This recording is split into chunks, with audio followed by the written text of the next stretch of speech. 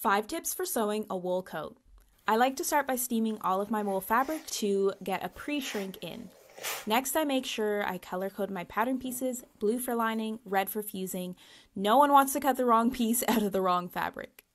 Block fuse whenever you can, so you want to cut out a rectangle of fabric the size of your pattern piece, and then fuse the entire piece, after which you will cut out your pieces. Mark your button placement with a thread instead of chalk or fabric marker, since it can disappear by the time you need it in the end.